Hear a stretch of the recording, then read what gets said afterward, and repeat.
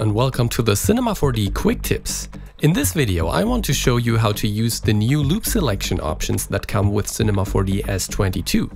So let's go to Select, Loop Selection, and here you can see that we are in Edge mode, and this should allow us to select edge loops, as you can see here.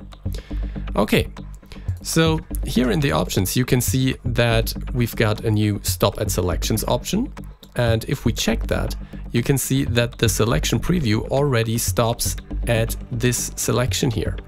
And if we select, you will just select half of the sphere.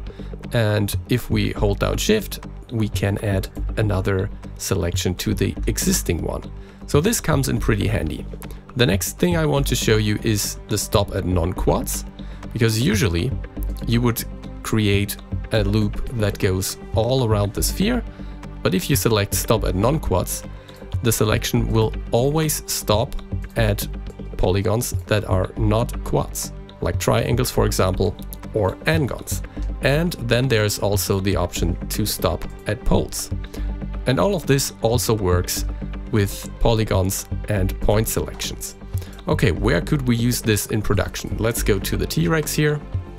And let's say we want to create some cuts for UV unwrapping.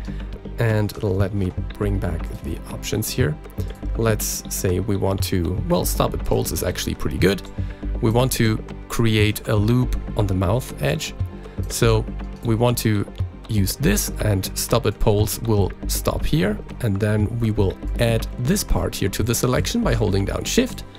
And after that, we will add the top part. And in the end, the other side. We could also do that with mirror selection, but here we go. That's it. And now we could use this as an edge for cutting UVs. If we go to polygon mode, we could, for example, create a loop selection here and another one here, and then take Stop at Selections and create some sort of harness for the T-Rex here. Thanks for watching. If you enjoy our quick tips, please like, comment and subscribe.